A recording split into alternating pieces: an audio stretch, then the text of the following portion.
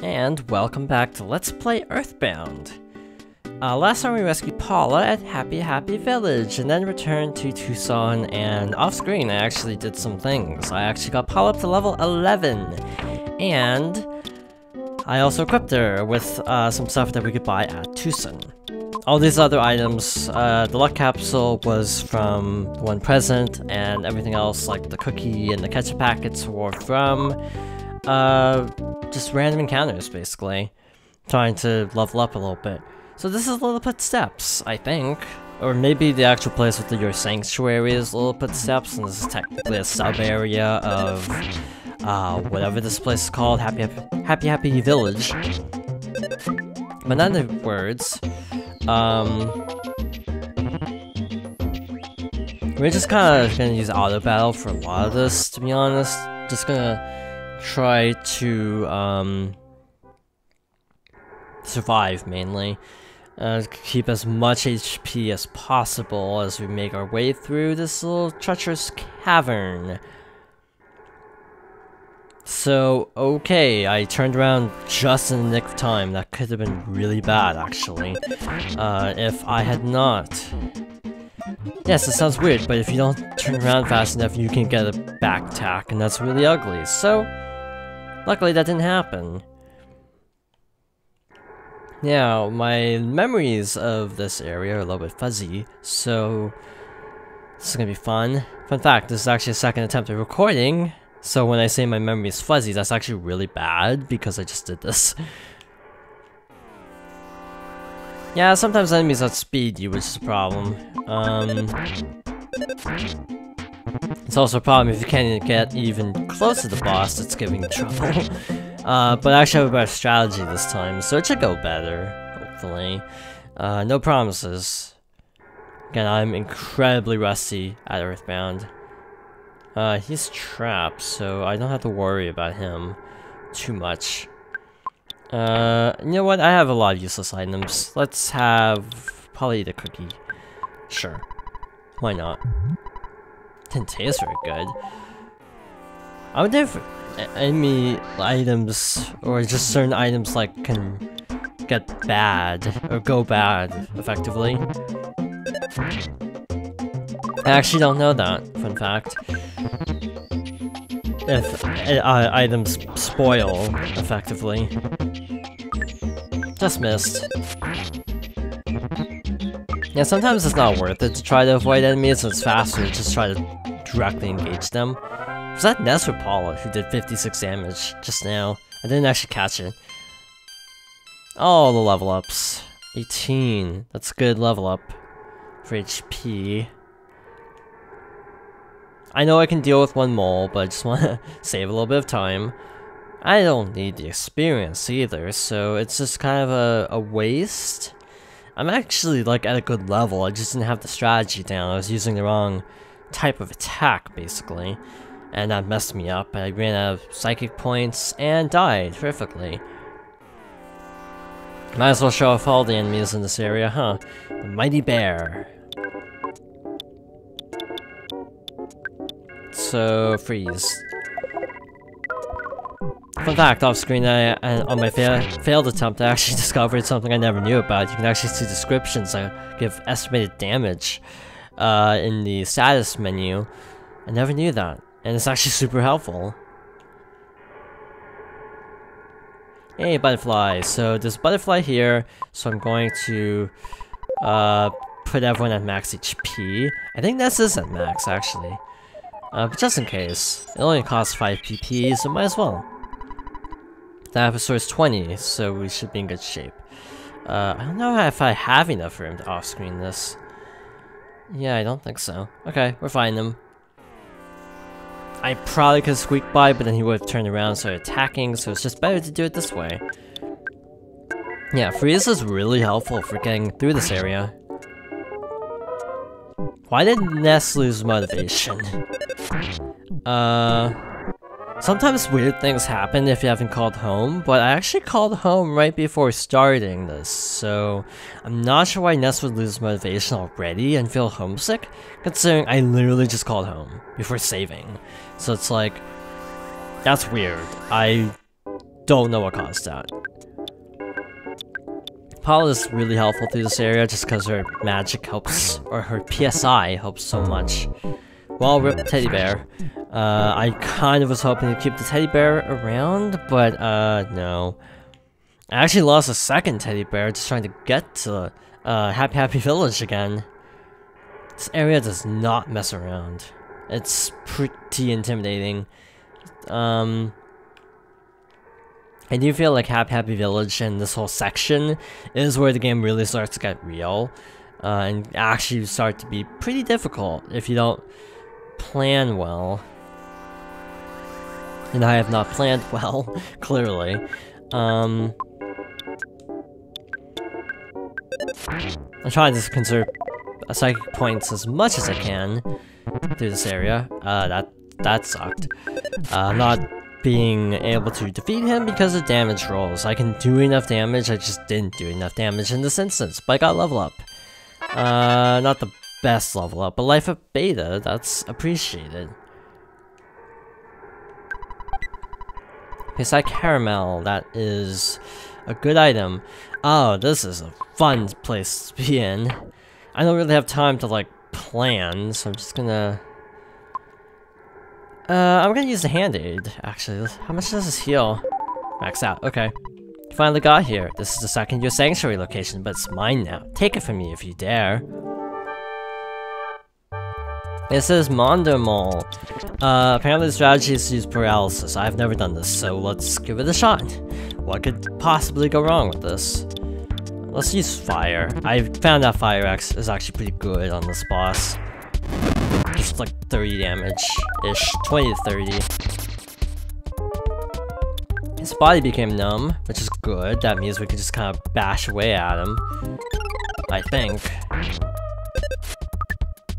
I actually don't know what this does, to be honest. I don't know what paralysis actually accomplishes.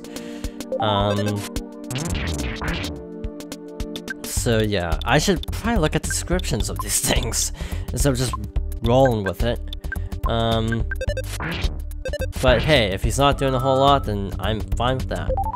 Yuck. Okay, he has healing spells. Okay, so it's like Pokemon, where he'll occasionally knock an attack off. So that's good. I wonder if the way this works is he can only use, like, special attacks, using Pokemon terms. Like, he can't use physical.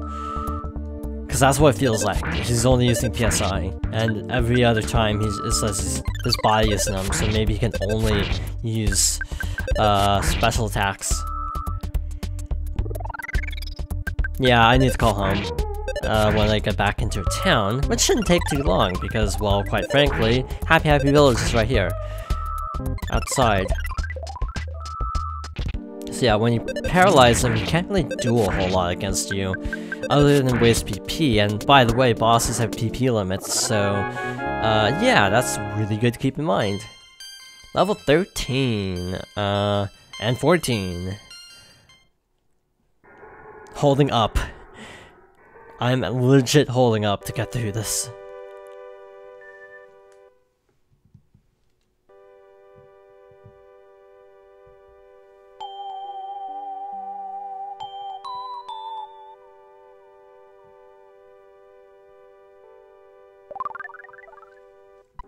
Yes, briefly had a vision of a baby in a red cap. Thus the soundstone recorded the melody of the Lilliput steps. Now, Lilliput, of course, is a reference to Gulliver's Travels, which is a book I haven't read in about... Oh man, it's been about 5 or 6 years. It was high school. It was a good book, I enjoyed it. It wasn't one of my favorites, but I had a good time reading it, for what it's worth. I'm not super into that kind of fantasy for some reason. As much as I like fantasy, I couldn't get into like Gulliver's Travels and the like. It's a little bit odd. I was trying to avoid the enemies, but then I realized we actually dealt with the, whatchamacallit, so, they generally shouldn't be as aggressive. I think some of the bears will still go after you because they're bears, but on the whole, I think enemies do kind of chill out once you defeat the, big boss. See, like before, I don't really feel the need to get anything. on my first run through, because it's a lot easier to go back and get items on your second run through. Croissant. Yeah, but I legitimately have no idea why Ness is losing motivation like this, because he shouldn't, because I just called home. But yes, this is a mechanic I should have mentioned earlier. You do need to call home occasionally, or you will get into trouble. You can also get flavor text about Ness feeling homesick, which is really bad, because that cuts off his turn.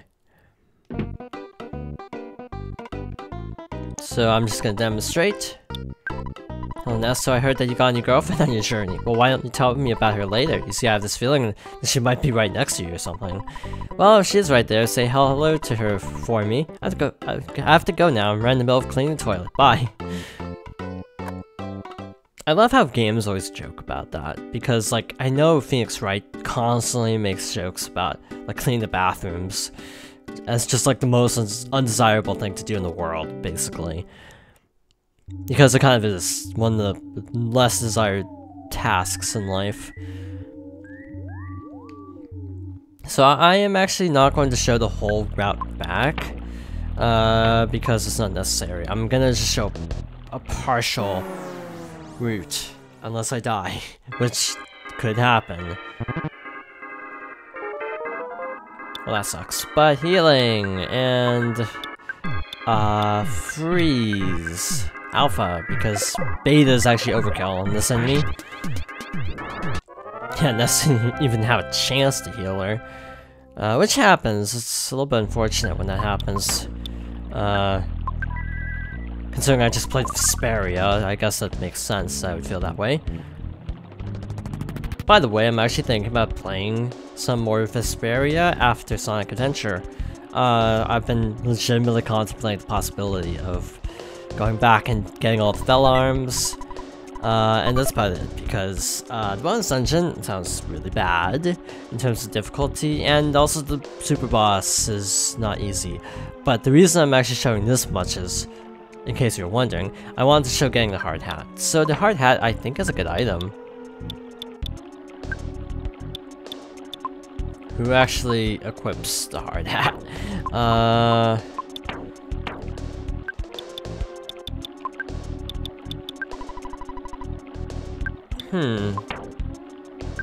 Oh, maybe it has to be in his actual inventory. Okay, that's actually a drop in defense. Well then, so going here. This is one of my least favorite parts of EarthBound, to be honest.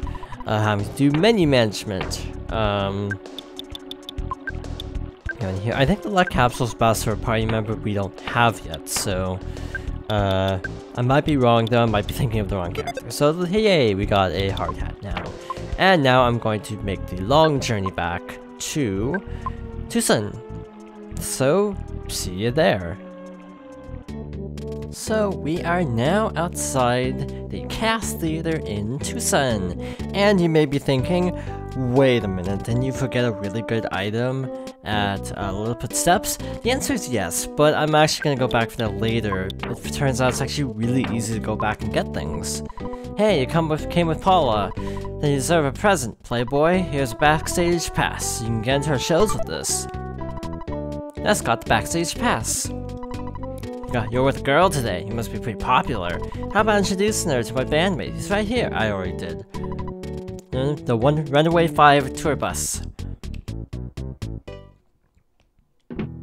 Now, do I use this or do I just talk to her?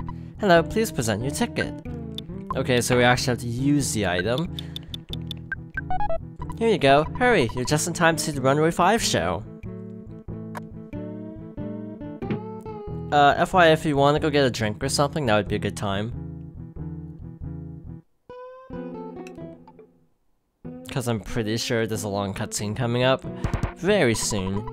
Changing my clothes now, don't come in. I'm trying to remember how you actually triggered the performance, though. Also, I don't think you can get arrested like in EarthBound beginnings. The Runaway 5 are going to be a world famous band someday. Hopefully so. That'd be cool. Do you like baseball? I knew it. Your cap gave it away. A young fan like you really gets into the Runaway Five's music. Wow, I'm impressed. Lucky of the Runaway Five told me I could go backstage, but I don't have a pass. I'm sure security will stop me. Hey, really? You have a pass? I can't believe it. Can you take me with you? Please, please, please? I could pose as your sister. Yes, this rocks. Let's go. Ooh, my heart is pounding. Okay, here's the necessary event.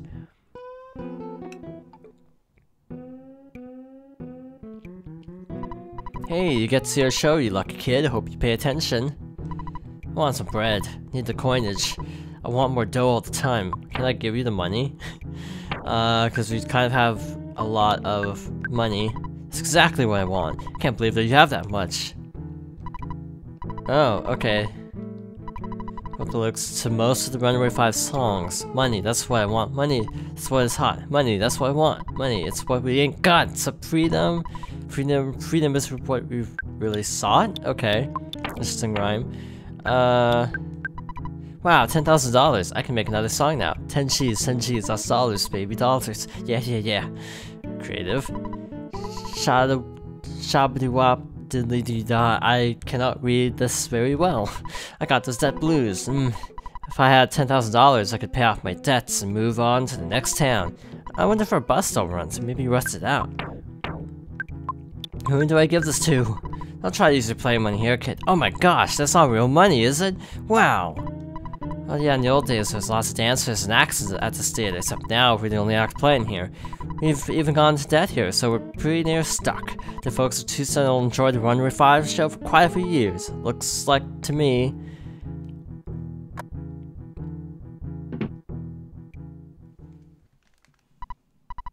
Yeah, that's right. Tonight, you got the Chaos Leader Soul Men coming at ya. Rock and roll live on this here stage for a limited time only. The world's greatest bluesmen, the Runaway 5. And here they come, oh yeah.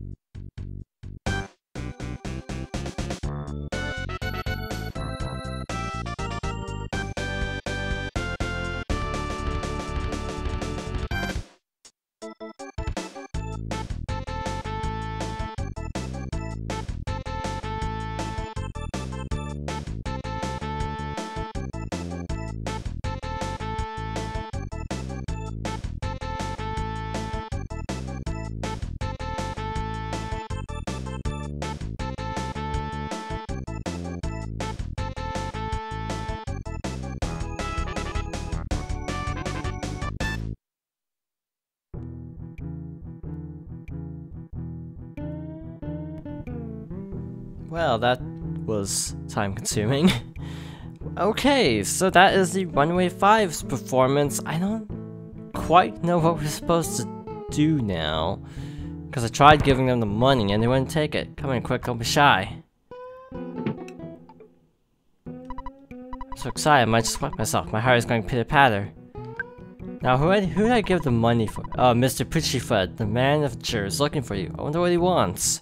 Okay, well that answers my question. I read that these are a reference to the Blues Brothers. I don't know whether the Runaway 5. Apparently there's one scene in particular where there's 6 of them.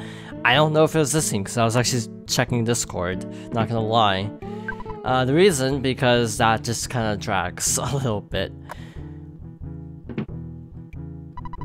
Runaway 5 owe me a lot of money. They'll stay here until they pay me back. They might be here for 100 years unless you decide to pay off your debt. Okay, you can do that. Excuse me, what's that you got there? Let me take a real close look. Oh, maybe I have to talk to him behind the counter. Nope. Okie dokie then. Just take my money. Yipes! You surprised me, now I'm not sure what to do. I got the money, of course, and now the Runaway 5 are free to leave. I've got no complaints now that I have the money. Well, what do you know? This little nipper took us from a nightmare to a dream. Ow! This means we can get out of this dump. a good driver, come on, I'll show ya. Alright, let's move on to the next town. Sure, old Hunk of Chunk will get us there. I didn't make a spectacle of myself, did I? So, if you couldn't tell, we have special music now. This is significant, we have to get on the bus, but we don't want to get on the bus. This is weird, but I have my speculation on why this is, I'll go into this right now. Apparently I've read that this is actually a good time to go fight Mondo Mole. Yes, right now, because there's a weird exploit slash bug. How many teddy bears do we have? One? I almost want to go buy a second one, actually. Next area is a little bit tough. But for some reason, well, basically when this music is playing, telling you, oh, get on the bus, the game kind of freaks out a little bit. It kind of, like, despawns everything, so that's really weird. I don't know why the game does this, but it does, from what I've read. At least on the SNES, I don't know if that's the case on the Wii U, but my guess is it's just kind of a technical problem because of RAM.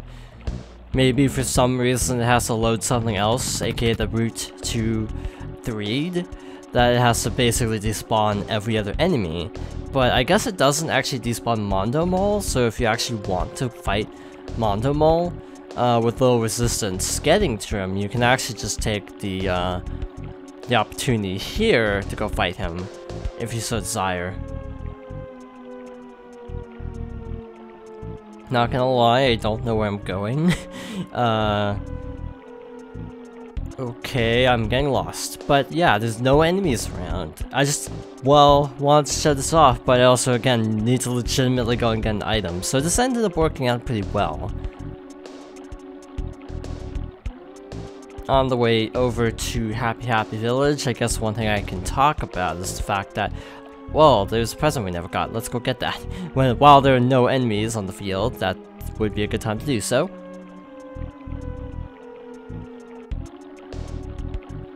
It's kind of surreal in a game if you get rid of every enemy. Like, it is actually kind of odd. Even though it's easy to navigate, it's just kind of creepy almost, not having anything in the way. A couple life noodles. This was definitely worth it, because that is your revive, that is your phoenix down, if you will.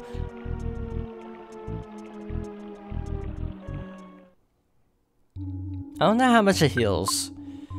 A couple life noodles. Do not use. Revives a friend who is unconscious. In addition, it also works while on poison, nausea, cold, sunstroke, falling asleep, uncontrollable crying, and feeling strange. This is effective when you have paralysis or you have been diamondized. So it's basically a free heal, in addition to being a resurrect. Which means it's pretty powerful. Pretty powerful. But for now, again, I'm just gonna try to figure out where this item is that we're looking for. It's weird how the game still lags just from NPCs, even if there are still no enemies around. Yeah, I kinda wish I'd known this, so this whole trip would be a lot shorter. I don't remember coming down here at all. There's a great charm inside. This is actually recommended for Paula, conveniently, because she already is here. Okay. We have to actually just go through the menu, because the charm actually boosts defense a little bit. Let us read this. Cow charm must be equipped on your body. That is the wrong one. That just basically is a status thing. It doesn't do anything besides protect you. Must be equipped on your body. Protects you from paralysis. Also adds a bit of speed as well. So boosts her defense by 1 and her speed by a certain amount. And being our caster of sorts. And also way under leveled, comparably. Okay, she already outspeeds Ness. Never mind. I was gonna comment on that, but she already outspeeds him, so never mind. Actually, there's probably more stuff up here. Yes, I know we were gonna leave this place, but hey, here we are again.